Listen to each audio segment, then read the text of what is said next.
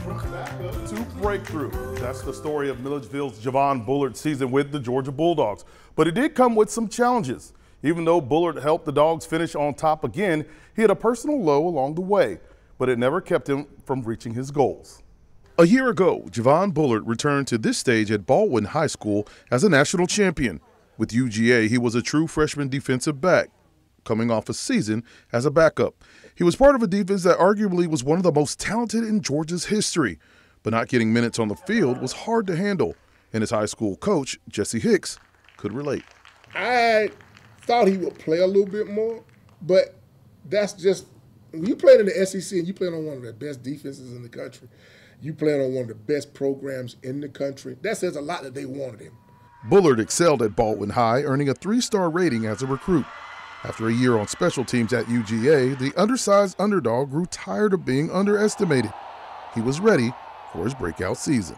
We were preaching, you got to be patient. You got to wait your turn just like everybody else. Javon's parents, James and Shonda, weren't surprised by their baby boy's performance. They knew his humility and faith would work in his favor once he earned a chance. When you remember when we had that first game in Atlanta and we were tailgating and it was a lot of us, a lot of our family and friends. And I said on the video, I said, the world is about to find out what we already know. Do you remember that? Exactly.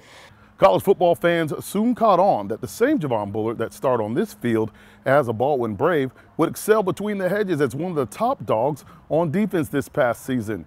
But then adversity hunkered down. Javon was arrested and charged with a DUI. He was suspended for a game, but not only did he have to earn back his position, but he had to earn back his trust from his teammates, coaches, and family. It was hard, Marvin. There were hard days ahead. I was worried that I didn't know if I was going to get my son back after that. Do you understand what I'm saying? I was like, this is bigger than football. The brief time away, along with support from teammates, family, and coaches, was just what Javon needed to refocus, make better decisions, and help the Dogs win a second national championship.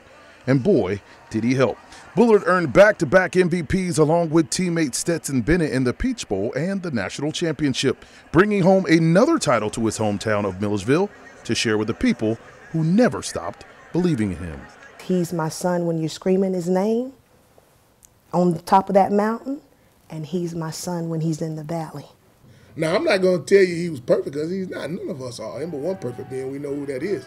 But at the end of the day, if there was a picture in the dictionary of a great football player, student athlete, Javon's picture ought to be in there. And as one season closes and another just months away, Mom and Dad say the best is yet to come. I just expect, as I always have, great things from him. You know, whether he's on that field or just in life, period. And I don't think he's gonna, I don't think I'm gonna be disappointed at all, at all. But he's gonna get that pick 6 this year. Yes, that's coming. Say that. He's getting that pick 6 this year. That's coming. That's definitely coming. Yeah, keep that energy going. He got his first 2 interceptions in the Natty last month. So yeah, keep that momentum going. Now, hot off the presses, Javon Bullard Day will be celebrated Saturday, March 11th with a parade through downtown Milledgeville and other events as well. What an awesome time to honor a hometown hero. Hopefully big